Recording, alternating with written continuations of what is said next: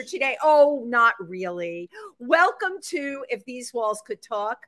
I am your host with the most, Wendy Stuart, and Tym Moss is pulling up the rear. I swear he is. You're going to get to see him too. I hope everybody has had a really good week. We are very lucky. We have not been hit by the hurricane that's happened. Thank God.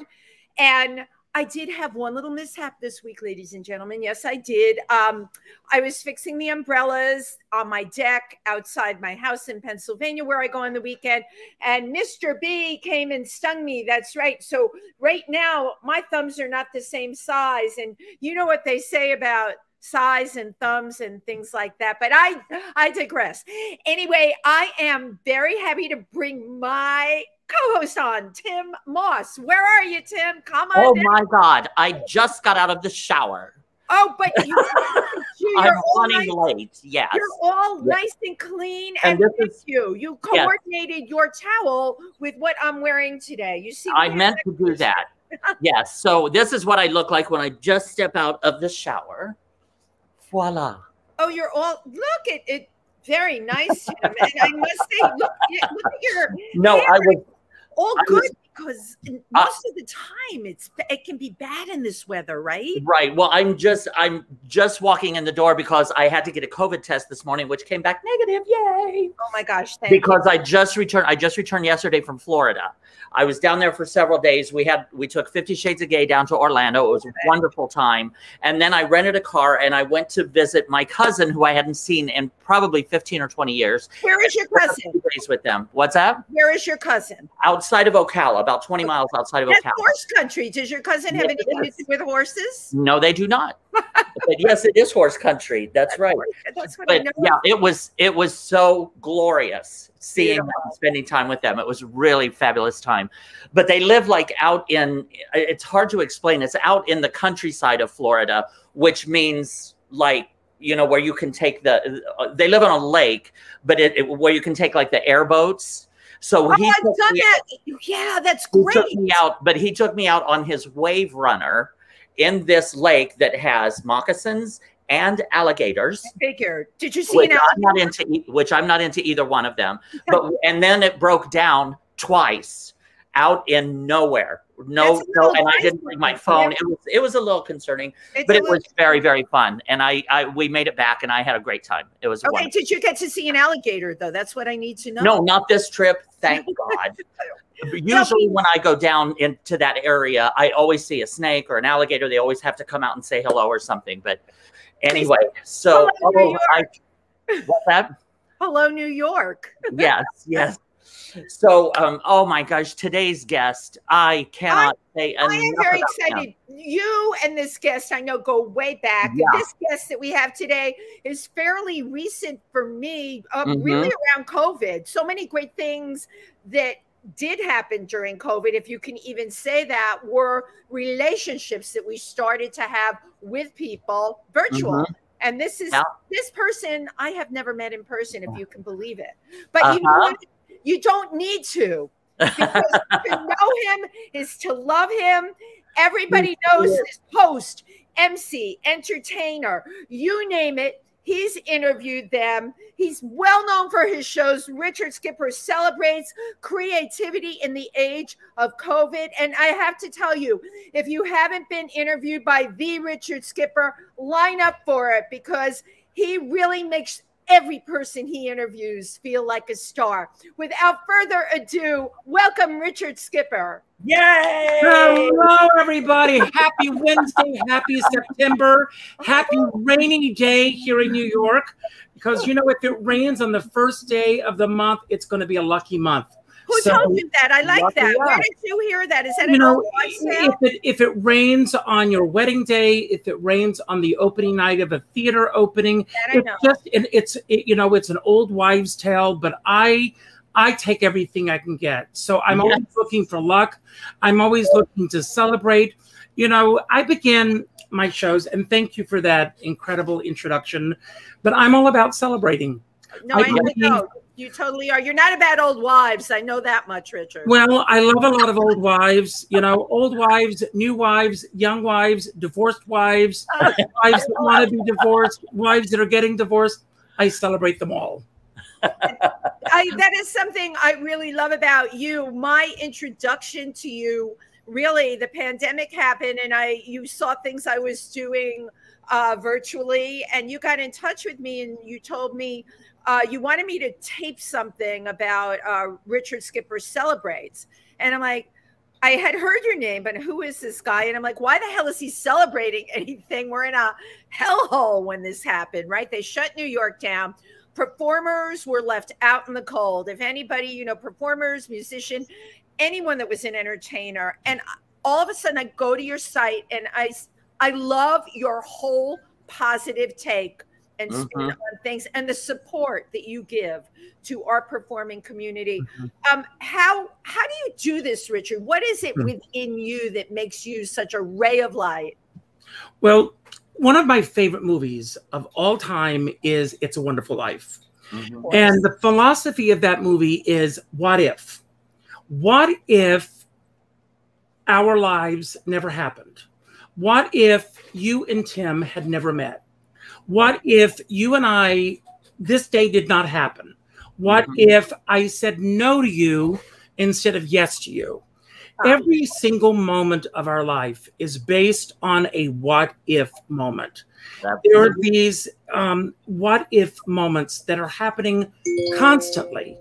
And as we go through life, I believe that we have choices also in terms of the way we respond to things.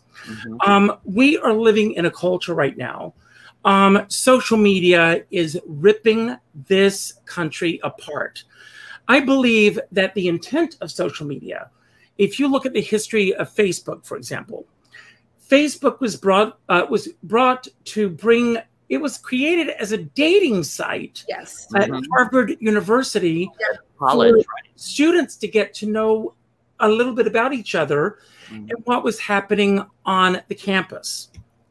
But it also had a negative side because there were some students that were excluded from being part of that site. And I think that we go through life with a lot of exclusivity. People want to exclude people. I don't know about you, but I was that excluded kid. I remember when I was in school, and I'm going to mention names. There was a girl that I was in school with, Terry Kersey. Oh, you mentioned names. There you go. I'm going to mention names because, you know, and I've mentioned her name in my show before. I was invited to Terry Kersey's party.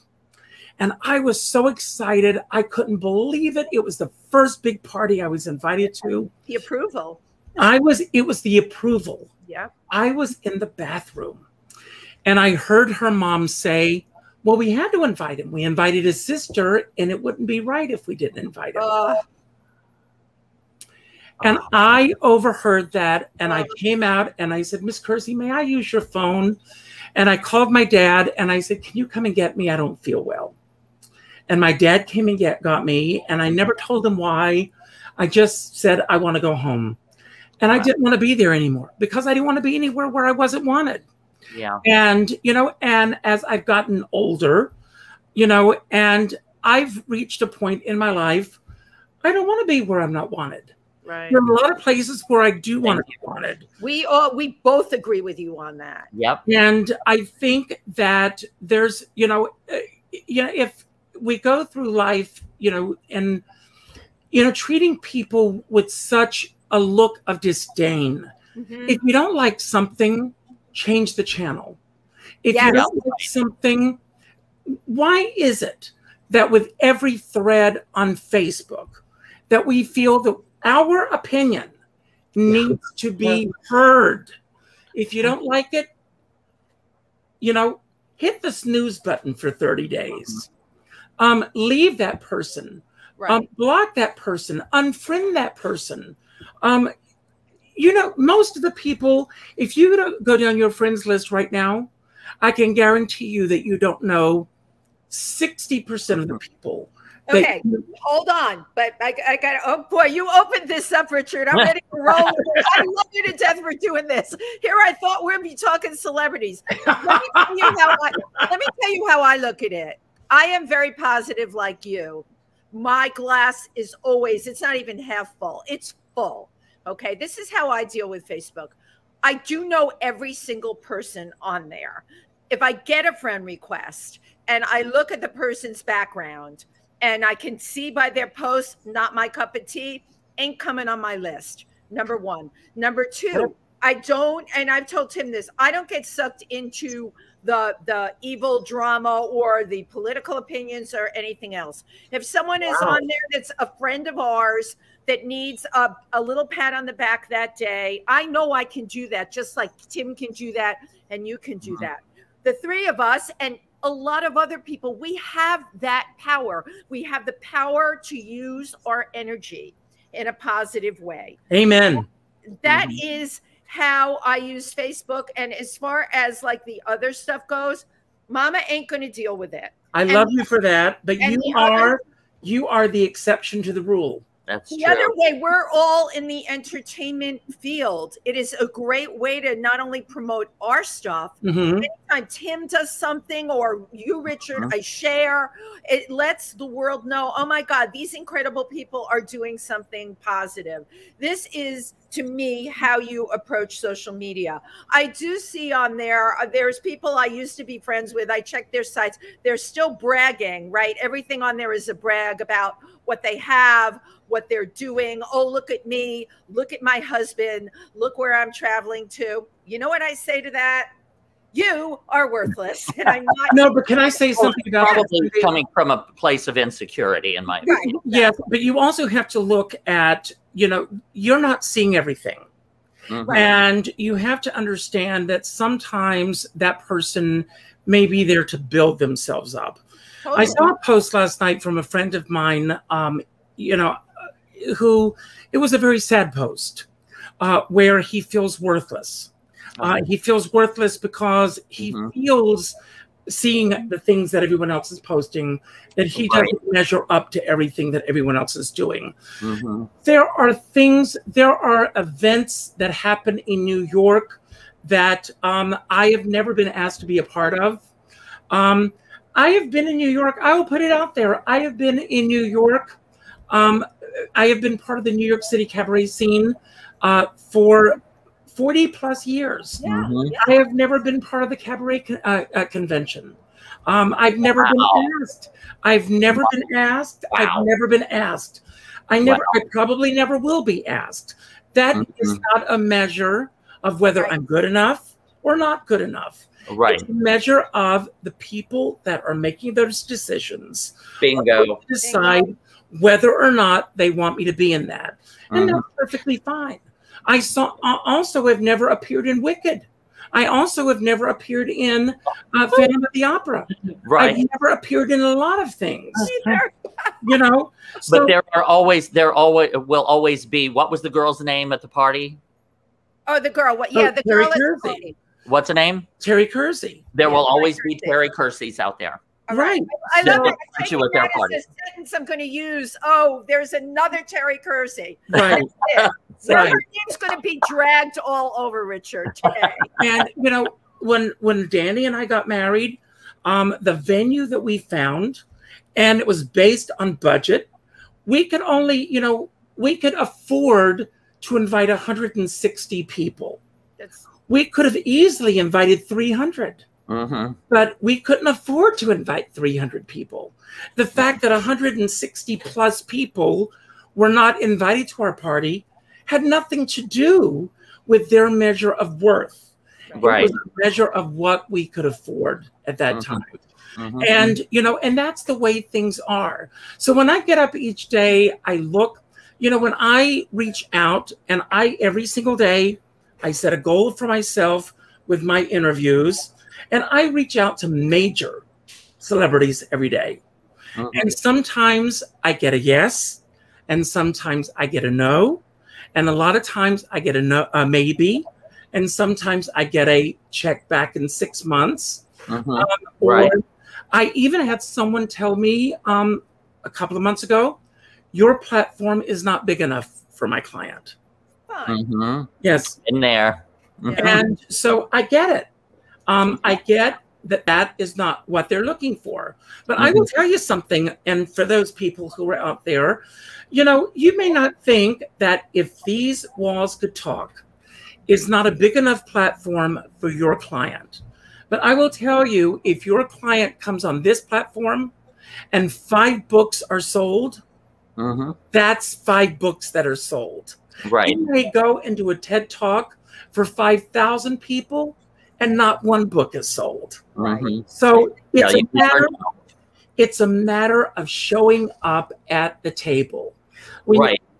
But your attitude of that, as far as, again, already knowing your worth, your self-worth, that is a very evolved understanding. Right. And this doesn't happen overnight. And let me tell you something. That doesn't mean that I don't go down the rabbit hole. Right. Right. I do from time to time myself, Tim. Yeah. That's okay. We're human beings. I have my moments. You know, one of my sayings is stay in your lane with your blinders on. That is Richard Skipper right there. I love that. I will tell you, from time to time, I take my blinders off. And when I take the blinders off, every single time, it takes me off course. And when I get off course, I feel bad for it. The other day, I was talking to one of my, you know, I have a team of people. We get together once a week and we brainstorm. And, you know, we are our accountability partners, and we just come up with ideas. Let's try this. Let's try that. Let's throw our spaghetti against the wall and let's see what sticks. And these are just ideas that we throw around. Some of them are good ideas. Some of them we try it and it may work and it may not work. But we try these ideas. And the other day, and I will admit this, I was talking to one of my team members in a private conversation, and we were discussing another podcaster. And I made a comment about that podcaster. And then afterwards, I called her up and I said, I apologize. And she said, what do you apologize for? I said, I never should have said that. It was very evolved. It was wrong of me to do that. You know, recently I posted something on Facebook about a major Broadway star and a controversy that she found herself in. And after I posted that, I walked away, and it wasn't based on anything that anyone else had said. It was based on, what is my mission statement? My mission statement is that I want to celebrate. And by my posting what I posted about this particular performer, I was not celebrating her. I was jumping on the let's tear her down bandwagon. Yeah. And that's not who I am. Exactly. And as soon as I realized that I was on that bandwagon, I went in and I took the post down and I apologized. But that's the difference. Yes. That is definitely the difference. You took the blinder off for a second. That happened. You put it back on. Right. That's, and you apologize. You ate that humble pie. I think that is a really important thing. If you have integrity, you have to realize when you've made a mistake or when you're wrong, or if you hurt somebody's feelings, whether it's intentional or not, you have to be able to say, I am sorry. I did not mean to hurt your feelings. I am not a saint. I am not perfect. I make mistakes. Some days I make more mistakes than other days, but I get up each day. I have a goal, and my goal each day is to be 1% better today than I was yesterday. Yes, I love that. That's such an amazing. Now you had mentioned earlier, Danny. I love Danny, your husband. You've got. I want to hear about Danny. I don't know Danny. I haven't met Danny, so introduce her to Danny. Tell her about Danny. Danny and I have been together going on 32 years. Wow. We were one of the first couples to get married when we were legally wed. One of the positive things that Cuomo did as the governor of New York So we were one of the first 100 couples to get married. That was 10 years ago. Still going strong. And Daniel Sherman is a landscape architect. And I say to him quite often that when he passes on, hopefully I will go first because I can't imagine it the other way. But when he passes on and he gets to the pearly gates, St. Peter's is going to walk up to him and say, "Here is your Purple Heart because you have earned it." Amazing. But living with me is not a piece of cake. You know what? I'm also long-term. I think my husband, who does our lighting for the show, is here. Alan, what has it been, 38 years? I met Alan when I was 21. We did not get together till I was 32. But let me just tell you, it's been a ton of years. Yes. Yeah. I know about that Purple Heart. Believe me, I do. But I'm curious how we, for all intents and purposes, call these partners. They are our soulmates. Yes. We are going through life with them. How did you and Danny meet? And I'm curious, where were you evolved as Richard Skipper to attract this person into your life? Well, the funny thing is that I wasn't that evolved as Richard Skipper when I met him. I was a singing waiter at Marie's Crisis. Oh, yes. Yes. It was Memorial Day weekend. It was Friday night after work. And we were cleaning up, and the bartender, G. Jan Jones, said there was a cute guy in here tonight, and he was interested in you. And I said, "And you didn't tell me?" He said, "He's going to be back on Monday night." I said, "How do you know?" He said, "I told him it should be slow on Monday night to come back." I walked in at 4 o'clock to set up on Monday, and Danny was sitting at the bar. Oh. I walked in. I went and introduced myself. I said, "Were you here on Friday night?" And he said, "Yes." I said, "Were you here to meet me?" And he said, "Yes." Oh. And he stayed for the entire shift. And then when the shift was over, I asked if he wanted to go for breakfast. We went to the Sheridan Square Diner, which is no longer there. Yes. Oh my gosh. The Sheridan Square Diner. We went to the Sheridan Square Diner and we sat there. Tiffany's? Well, Tiffany's was across the street. Around the corner. Okay. Yeah, that was still there. We went to the Sheridan Square Diner. We sat there and talked till 7 o'clock. And then he said, "I've been up all night. I need to get some sleep." He said, "Where do you live?" I said, 119th in Amsterdam behind Columbia University. I said, "Where do you live?" And he said, "Rockland County." I said, "Where is that?" And he said, "Across the George Washington Bridge." He said, "I can drop you off if you'd like." And I said, "Sure." So he got me to my apartment. And I said, "Listen, you've been up all night. No funny business. If you want to crash at my place, you can." And he said, "Sure." So he came up and we both went to bed. We both went to sleep. He got up at 1 o'clock to leave. And he said, "I hope to see you again." We exchanged numbers.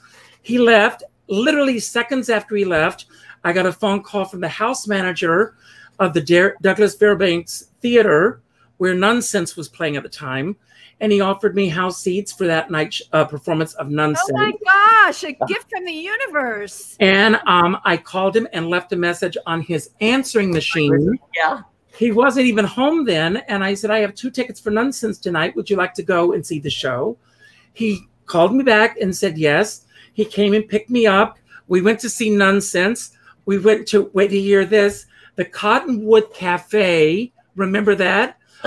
Bleecker and Bank Street. No longer there.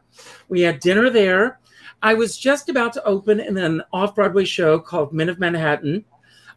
We opened. The show was a huge success for me. Danny was the office manager for a company at the time called Schnadelbach, which is a landscape architect company. This was before Danny started his own firm. And Danny arranged his schedule so that he would have off on Mondays and Tuesdays, which were our dark days in the theater. We rented a beach house in Cutchogue, and every night, Danny would pick me up at the theater after the show was over. And the entire cast, there were 7 guys in the theater, all gay, except for one guy who was straight, all the guys and their partners, and the straight guy and his wife. We would all go to the beach house and spend our days off. We did that all summer long. Oh my goodness. What a charmed memory, really. And that was how, you know, and we bonded, and we literally have been together since the day we met. Wow. And that was Memorial Day weekend, and I moved in with him September 10th was when I moved in. And that's coming up. Yeah, that's going to be a day to celebrate. So beautiful. Well, if Russ Woolley is watching this, I love Russ Woolley. Well, I love Russ as well. And Russ Woolley says you celebrate more anniversaries than anybody I know. But you know, first. Yeah, my friend David Josef and his partner Daniel as well. They celebrate every anniversary, but when you meet someone that you love so much, all of these moments, these milestones in a person's life are important. Absolutely. And it's important to mark those milestones. Yes. Absolutely. And to celebrate them. Yes. Now, you and I first. And excuse me for just a moment. Yes. Interesting thing. Danny's mom and I shared a birthday as well. Oh, wow. Oh, that's really Carmen.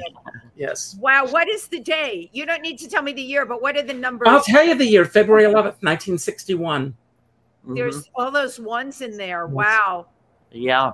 Interesting. Now, you and I met at the Iguana. I think Pam Hamilton had recommended that I go to meet you. Wow. And so I called and arranged to interview you and Dana Lorsch, the one and only Dana Lorsch. Oh, I know. I can still hear her laugh. Still hear that laugh.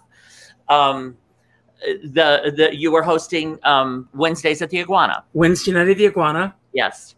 And tell us a little bit about that and that experience, because you were you created like the center of the cabaret community. You brought like the entire cabaret community together. Well, he sounds like he was the nucleus of the cabaret community. Absolutely. Well, what happened was that, credit where it's due, Joan Crow had created this thing called Hump Night at the Iguana prior to this. And every Wednesday night, she tried to bring the worlds of jazz and comedy together. Now, the jazz world and the comedy world are 2 different things. Yeah. And they were not coming together. No reflection on Joan. It just wasn't happening. And if you also know the Iguana, it was not the right vibe for that venue. So it just wasn't happening. So she had tried for some time to do this. And she was going to be launching a new CD. And she was going to be launching the CD at the Metropolitan Room. So she called me up and she asked me if I would be interested for 5 weeks to host Hump Night at the Iguana. And I said, first of all, can I change the name? Wednesday night at the Iguana, because I said, I don't think anyone knows what Hump Night at the Iguana means. What does it mean, though? Well, Hump Night is getting over the hump of the week. Okay, which is Wednesday. Wednesday is known as Hump Day. Oh, but yeah. I'm sorry. Of course. My mind was going somewhere else. Like exactly. Wendy, that's the point. That's the point. If you understand that. Okay, go on. Thank you. So she said, do whatever you want to with it. And Dana and I had met. I have to tell you, everyone, how I met Dana Lorsch. So my publicist at the time was a woman named Phyllis Raskin. And Phyllis Raskin had a party. And I was at the party and I meet Dana Lorsch. Now, some of your viewers are going to remember Dana. She was this flamboyant, over-the-top character like Joan Collins. She dressed to the nines. She was a shopaholic. She never wore the same outfit twice. She was constantly buying things. She was just flamboyant, bigger than life, anti-mame, Dolly Levi, all of these characters rolled into one. So I'm at this party. I meet her, and this guy is playing the piano. And I said, why don't you get up and sing? I've never met her before in my life. She looked at me and she says, what makes you think I can sing? I said, well, look at you. You look like a singer. She said, well, I sing obscure songs. I says, well, I'm sure he may know something that you sing. She says, I'm sure he doesn't. So I go to the piano and I said, would you play something for her? He said, sure. What would you like to sing? She said, nothing. I only sing obscure songs. He said, like what? She said, well, I sing a song called I'd Like to Hate Myself in the Morning. He said, I wrote that song. Oh, get out. I swear to God. She said, sure you did. He starts to play it. She said, I do Shirley Bassey's arrangement. He said, he arranged that arrangement. He starts to play it. So she gets up, she sings the song. I mean, and that was how Dana and I met. Wow. And that became, you may remember, that was our theme song. Yes, right. We used to close with that song because that was the song that introduced the two of us. Yes. So go ahead. No, go ahead, please. So I called Dana and I said, Dana, I got this offer. Would you like to host this night with me? And she said, before I could even get it out, yes, yes, yes. So we announced that we were going to do it, and immediately we started getting calls from people who wanted to be there. So Joan, again, no reflection on her. It was just all of those elements. She was averaging about 5 or 10 people a week, if she was lucky. We had 125 reservations on the book. So I called the Iguana and I said, make sure that you are fully staffed because we are going to pack this room. We showed up. There was a line around the block. People were lined up to get up. Sumatsuki was collecting money at the door. People were angry. People were upset because there was one person waiting to get people in. They were not prepared for this. People were in a bad mood. Everybody, it was a free fall. Everything that could possibly go wrong that night went wrong. Jan Wallman, who was one of the top cabaret critics in New York at the time, came up to us and to Dana and me, she threatened us. She said we didn't know what we were doing. She was going to put it in the paper that this was the one room in New York to stay away from. Wow. And I said, Jan, please give me 3 weeks. And if I can turn this place around, then write about it. This is our first night. If we don't turn it around, write anything you want to. But promise me you'll give me the 3 weeks. And she promised me she'd come back in 3 weeks. Then I went to the owners and I said, please meet with Dana and me in the next 2 days. And let's talk about what went wrong and how we can fix it. We told the owners that we wanted to get tablecloths on all the tables. We wanted candles. We wanted real glass stemware. We wanted the room to look like a cabaret room. And we wanted to put this room on the map. And within 2 weeks, that room was the hottest room on Wednesday nights. And for 2 years, we packed that room. Every Wednesday night. Every Wednesday, that's for sure. And I just, on a personal note again, I just want to say a heartfelt thank you to you and Dana, because you did not know me and you allowed me to get up on stage and perform. That was my first time in the cabaret to perform. And you opened the door. You opened the door for me. And I just want to say thank you very, very much for that. Well, thank you. I didn't realize that was the first time. Yeah. But you know what, Richard, you brought out a lot of things here. You see how worth it is. You know, you mentioned earlier on in the program, you know, the kind of recognition of the cabaret convention, blah, blah, blah, blah, blah. Who cares? This moment where Tym Moss said to you, that was the first time I got to perform. My God. And I can't imagine how many other people you have been able to touch in that way. And that, my dear, is pure magic. Thank you. You know what the secret is? Every single person, I don't care who you are, I don't care what level you are at. I have been very, very fortunate. You mentioned this in your introduction. I have interviewed Academy Award winners. Yeah. I have interviewed Tony Award winners. I have interviewed people who have been at the very top of the business. I have interviewed people who are at the very bottom of the business. I don't care who you are. Everybody wants to be recognized. The thing that is so remarkable is you interview everyone at the same level, the same what you treat everyone with the same amount of respect, the same amount of enthusiasm, and I just love you for that. So Richard, tell us about Richard Skipper Celebrates. Well, in just a moment before we get there. Oh, okay, go ahead. Oh, we're at our halfway point, Tim. I'm supposed to remind you. Yes, no, I know. I'm following. Okay, cool. But I want to say something about that. When somebody says, "Oh my God, I met fill in the blank," I always say, "Well, they met you." Right. Absolutely. That's just as important.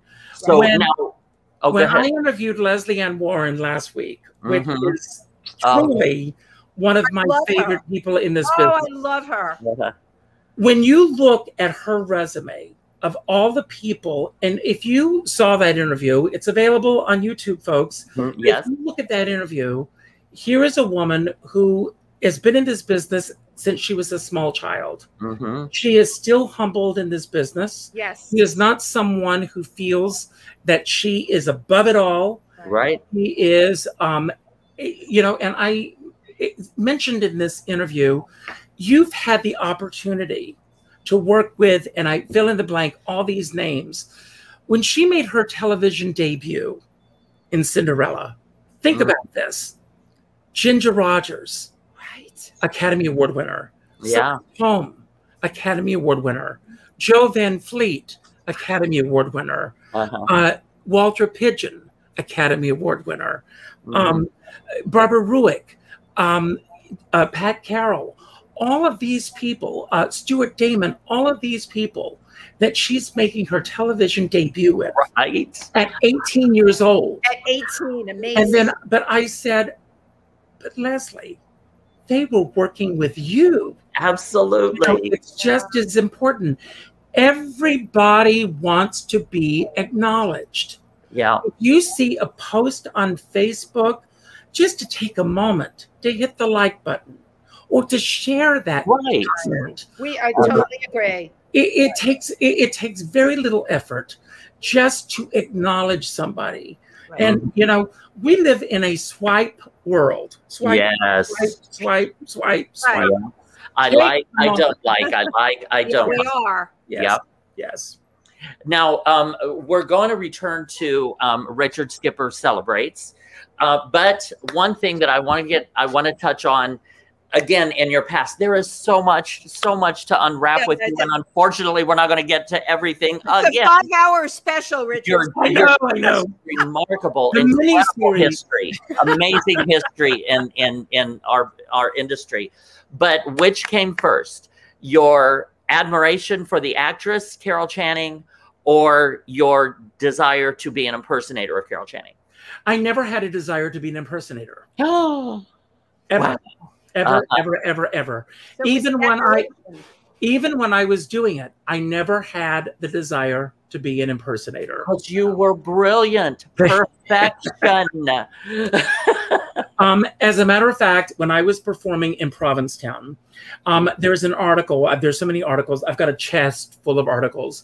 One of the articles called me the reluctant impersonator. I was never really a part of the world of drag. I was never really embraced in that world. You didn't do drag. You did a solid impersonation of an individual. Right. Drag a lot of times is all over the place. More of a channeling, Richard. I would call what you did, you channeled. Absolutely. Well, thank you both. I've talked about this in many other interviews, so I will give a very brief introduction. My introduction to Carol Channing came about because I saw the Lucy show, in which Lucille Ball is impersonating Carol Channing. And I used to mimic everything I saw on television. So I was mimicking Lucille Ball, mimicking Carol Channing. And then I saw the television special with Carol Channing and Pearl Bailey, and I realized that Carol Channing was this real, honest to God, real live person. And so I started watching all these television specials I saw on the Muppets, and and all these things that I would watch growing up, the Love Boat, and all these things. And then I came to New York, and the first time that I saw Carol Channing was when Lynn Fontaine passed away, and I saw in the paper that Carol Channing was going to be speaking at her memorial service, which was open to the public.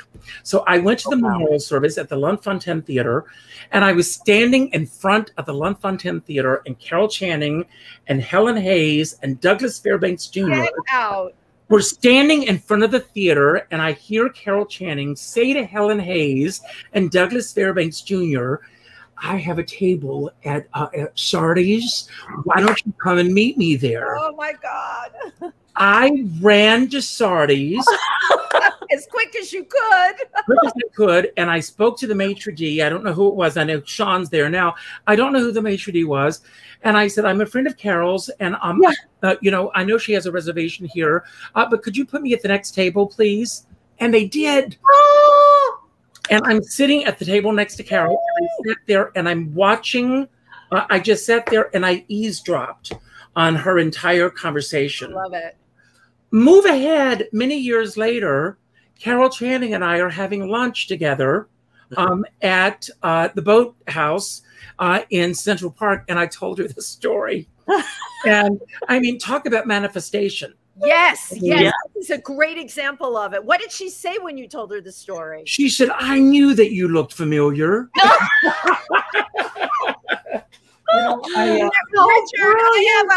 Richard, I have a very short clip that you sent. Can we play it?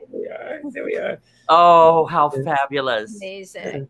There we go. How yes. Can we play the very short clip that you sent? Okay. Now, before we play this, I just want to say that I had seen you perform at this show. And I swear to God, I walked out of there, and the first thing I said to someone was, "I just saw Carol Channing in concert." I seriously. And it was that incredible. Check this out. Oh, wow. Check out this video look at clip. this clip. Oh my God. Little girl from Little Rock lived on the wrong side of the tracks. Till a gentleman took me out one night, and after he taught me wrong from right, we moved to the right side of the tracks. I have to tell you, that clip, thank you, Sherry Eaker, for Sherry Eaker from Backstage. From Backstage. That was the night that I won the Bistro Award in 1998. I had just started performing professionally, if you will, as Carol, and they kept me hidden that night, because with the Bistro Awards, you know that you're getting the award. So I was kept hidden. They introduced me. I came out and I performed, and Sidney Meyer was with his mom, and he told me that after I came out and performed, his mom said she still got it, but she's starting to show her age. That's so funny. That's great. Oh my God. Oh my goodness. Well, now Richard Skipper celebrates. Tell us, oh my God, the list of people that you have spoken to. So many people. And again, because as an interviewer, when you talk to someone, you learn so much, and it kind of, if you're open to it, which you are, it can change your perspective. You know, you get to know someone better. You hear their philosophies, you hear their way of thinking, and it can affect you. So, I mean, you have spoken to the top in pretty much all aspects of entertainment. Film, television, cabaret, theater, Broadway. Tell us about your show and what it means to you. Well, first of all, I wish that I could find another word other than interview. because I don't even like to think of it as an interview. I like to think of it as a conversation. That's what I call what we do. It's a conversation. Right. Yeah, exactly. That's what I feel like right now. Before I sit down to talk to anyone, I don't like to, and just like today, we have not spoken, any of us, about what we were going to talk about today. Right. I don't know anything. So when somebody comes on, I always ask, as we did today, log on 15 minutes before showtime, just so we can check the lighting and the sound. Once I see them, I go, okay, I'm going to kick you off because I don't know how you're doing. I don't want to know anything.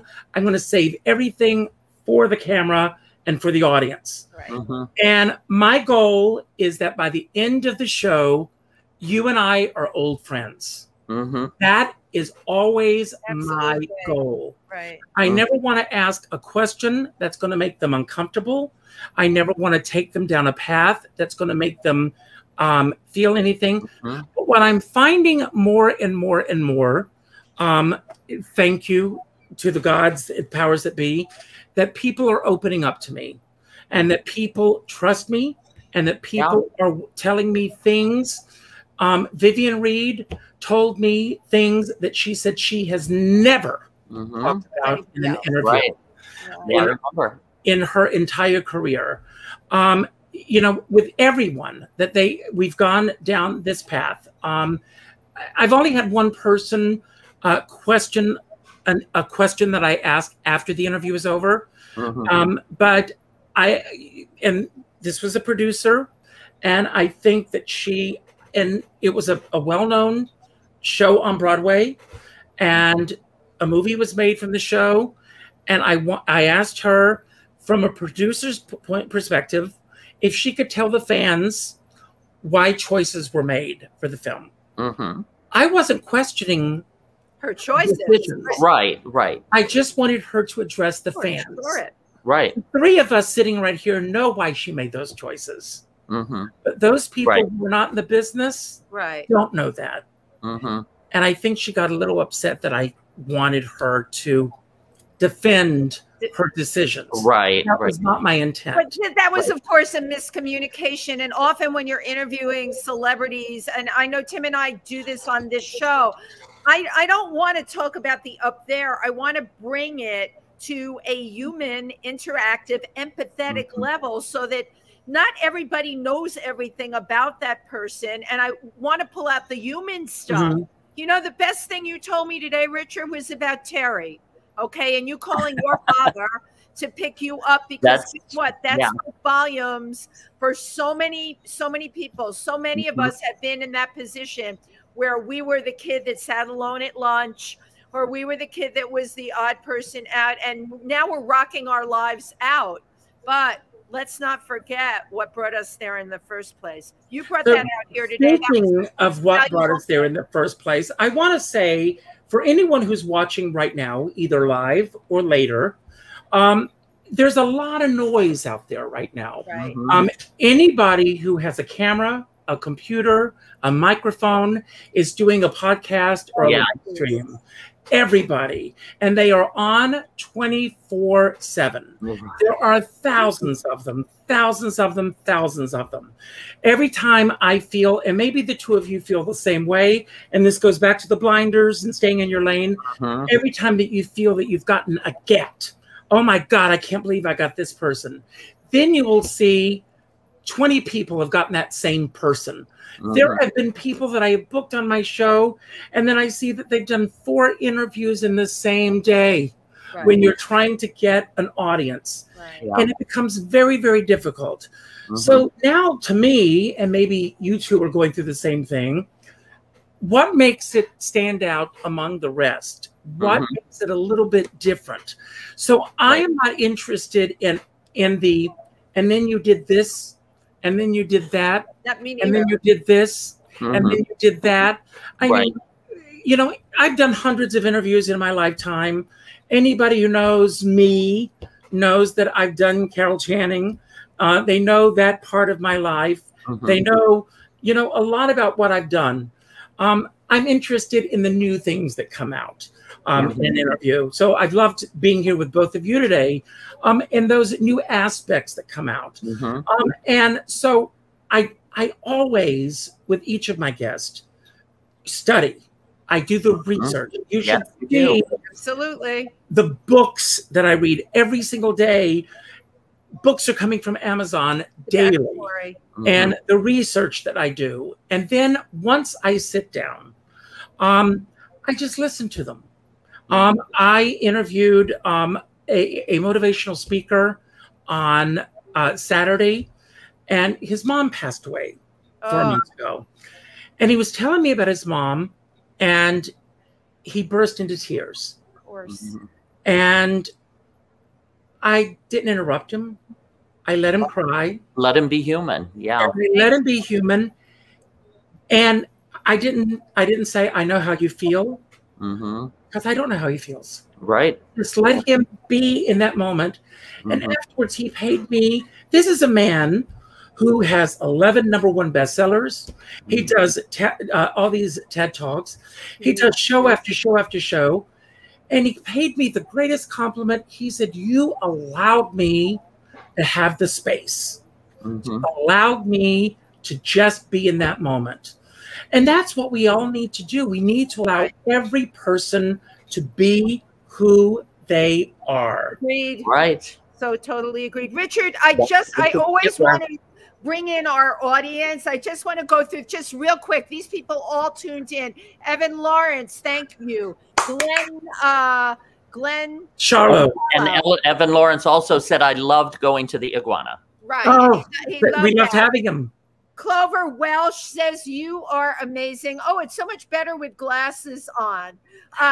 Excuse me. Tell them all to subscribe to Richard Skipper Celebrates on YouTube. Yes, absolutely. Richard Skipper Celebrates. You can subscribe. We've got the Jimmy Star Show with Ron Russell, loving it. Apollo Cabrera, yes. Teresa Sabin from Teresa Sabin Marketing loves your smile. There you go. And Glenn Rose Apuzo, Richard, you are wonderful. Egypt LaBeija, love you guys. Love you, Egypt. Joe Preston is watching.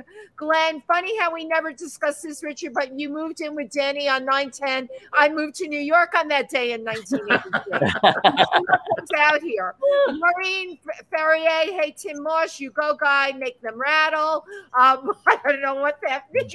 Joe Preston says, Richard is amazing.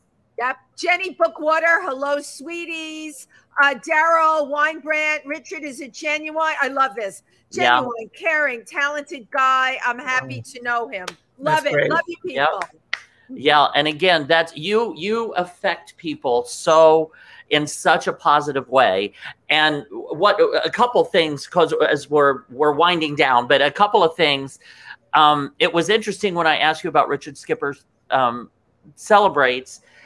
And you pulled out not necessarily what you consider a mistake, but out of all of the interviews that you have done and all of the amazing people that you have spoken to and all of that was what you zeroed in on. That's a very human thing too, right. Wow. is to like, oh no, and maybe I shouldn't have done that. And I mean, I've had those many times before. But again, you have interviewed over 1,000. Unbelievable. Can I share a story before we wrap up?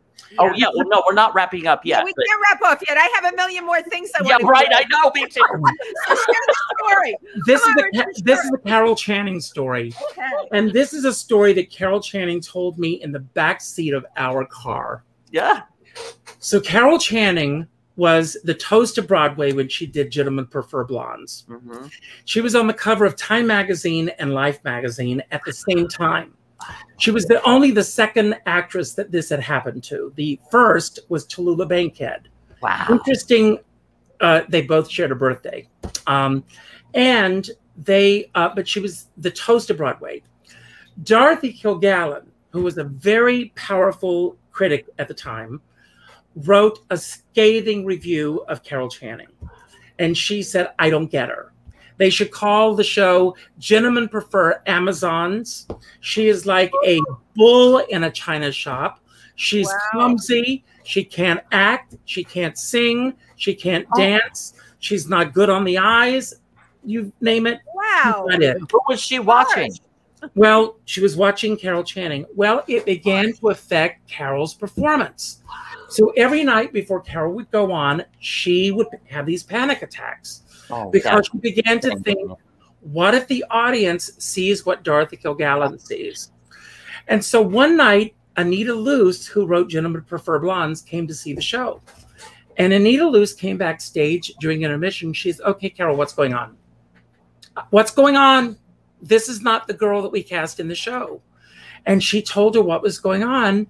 And she said, listen, for every person who likes you, there are an equal number who don't. The people who like you are the people who bought tickets to see you. Absolutely. And they are the ones who deserve a good performance. Right. So forget about this woman. You're on the cover of all these magazines. Give them Carol Channing. That's what they want. Right. And, you know, and Carol Channing said that to me because at the time I was telling her about something that somebody had written about me on Facebook. And she said, Richard, everybody's not going to like you. And you got to realize that. Right. And now, you know, it hurts. I'm human. I still want them to like me. I hit the delete button. I don't engage them. Yep. So much of that need for approval, though, as a performer. Oh, yeah. It is almost like ingrained in you. It's that whole audience. Oh, Sally Field, they like me. They really like me. But each one of us experiences that.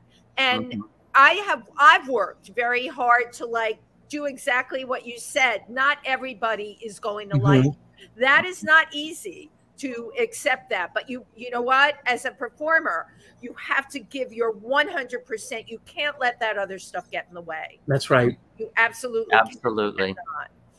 Richard, I wanted to do. Well, I just have two things. One is back to books. Right. One is that you had a couple of book clubs, one of which that I'm a part of, and it's spiritual. About spiritual growth, and I am so grateful for that. Thank you. And you are just like the perfect person to do that, because again, we're all evolving, we're all growing, we're all trying to figure this stuff out. And I just also want to say how much I appreciate being. See you tomorrow morning. Yes, tomorrow morning, bright and early. Richard, but also the book. Go ahead. Wendy. That's what I want. The book that you have coming out, Call on Dolly 2024. Can you fill us in a little bit about that? Well, I mean, right after I stopped performing as Carol Channing told me that I should write a book celebrating the women who play Dolly, and a few good men. A couple of men have played Dolly as well.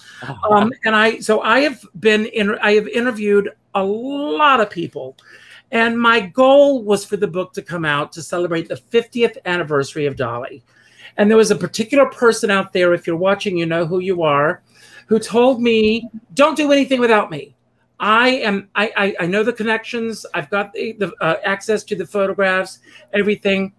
I put my eggs in his basket. And he kept saying, we'll get together, we'll get together. He strung me along for several years. And kept putting it off. And then one day he left a message on my machine saying, I think your ship has sailed. Nobody's interested in your book. And I called him back and I said, well, who have you spoken to? We've never met to talk. We've never really talked about it.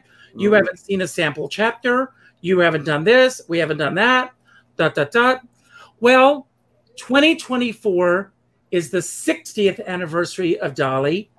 If it happens, it happens. It's not a top priority of mine right now because I'm so focused on Richard Skipper Celebrates. Of course. I am focused on that and where that's going to get me. In the meantime, there's callondolly.com. You can go to it. Yep. I call it a living book. There's nothing like it out there because I keep it up to date. When there's new information out there, the only thing that's missing is I have not been able to interview any of the recent Broadway dollies. I don't know if it's because of non-disclosure issues or anything from the recent Scott Rudin production of Dolly, but I have not gotten any of those dollies. If you're watching, give me a call. Absolutely. You know, I am not about gossip. I'm about celebrating your performances. Yeah, I don't know anyone that has the passion for Hello Dolly than Richard Skipper. You're the person. And this book needs to be done. And my Holy Grail interview, Barbara Streisand, Barbara Streisand, Barbara Streisand. Call me.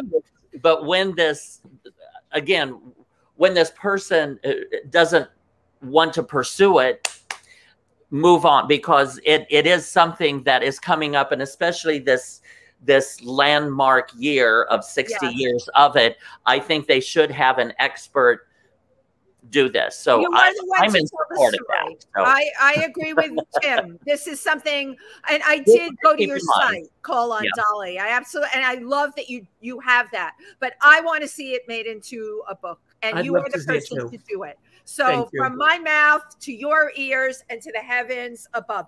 I have to ask you about the pandemic. I talk about this with everyone. To me, it was devastating that such a thing could happen in our society. You came out with a show called Creativity in the Age of COVID. A little bit about that. Okay. Well, you know, a very interesting thing happened this past year. I won't get too much into the weeds with this, but somebody reached out to me that wanted to represent me as management. No, I'm not going to go there. I'm not going to go there. Okay. It didn't work out. Okay. But one thing that we'll talk about that after the show. But one thing that did come out was that they recommended that I get in touch with Dr. Judy Bloom.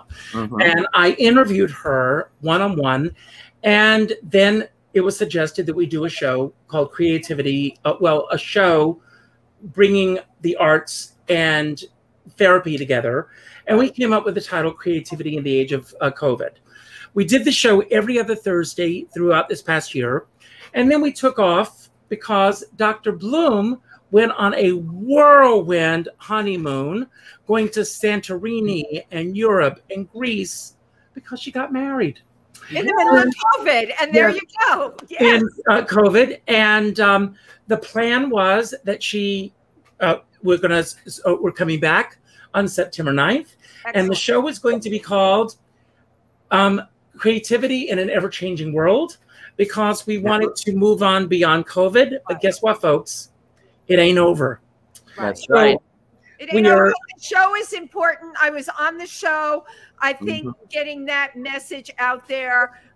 You know, the pandemic, they're still not dealing with what it has mentally done to people. And shows like that, especially for people in the entertainment industry, writers, artists, it is a really very good vehicle for us to listen to what we need to be doing, how to move ourselves ahead in spite of what's going on. The unfortunate thing right now, which is not truly being addressed in a way that it needs to be addressed, and I don't want to hijack your show with this issue. It's cool. But the biggest issue with COVID that we are never going to get past until it is addressed with the bullseye is that it has become politicized.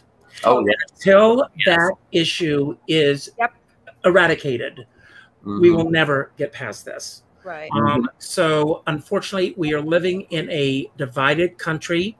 I saw this morning where a judge took the custody of a child. A mother was, her custody of the child was taken away from her because she refused to get the child vaccinated. That's what it's come down to. Wow. And, you know, and we are living in a very dangerous time on everything. Danny and I are scheduled to go to Nairobi and, you know, and to Kenya in February. And I don't know, I keep saying to him, how in the world are we going to be able to take a trip of this magnitude in the world that we're living in now? We were scheduled to go to London last year to see Hello, Dolly with Imelda Staunton. Of course, that production did not happen. I'm hearing that travel outside the United States and into to some countries may be restricted except for essential travel. It may come to the point where we're not able to travel to other states unless it's essential travel. This is a very dangerous situation. And I think that we need to have, and I know it's not something that people want to address, but we may have to have a national mandate in order to take a pause, 4 weeks. Let's get this taken care of and let's move on. Right. I agree too. And we'll talk further. I can tell you how you can safely go to Nairobi in Kenya. I have people that are doing it. I've worked there myself. There's ways to do things safe, but to your point, Richard, yeah, we have a lot of work to do to get us through all this now. I do want to say we are broadcasting, or I'm broadcasting today from PANGEA, a restaurant on the Lower East Side. Richard, you know them well. They have an incredible cabaret room. They have all kinds of performances coming up in the next weeks. They are just rocking it out. You can come here on any given time. Down below is a link for GoFundMe for them, because they have always been supportive of the arts, and it's time for us to support them in return. Yeah, and that's what it's all about. Pardon the pun. One hand washes the other, and we all have to support each other. Yes, and thank you so very much for tuning in to If These Walls Could Talk with my host Wendy Stuart Tym Moss. And if I could leave one last comment, as Dolly Levi would say, I twist a little, stir a little, him a little, her a little, shape a little, mold a little. Some young chap gets sold a little.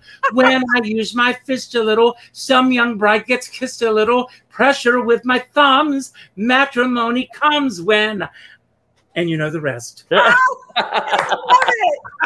Oh my God. And again, our guest is the amazing Richard Skipper. Firstly, I just want to say thank you so very much for all that you have done and contributed to our community, to our artistic community, and everything that you're doing and everything that is coming up. We just embrace you, we love you, and we appreciate you so very much. Subscribe.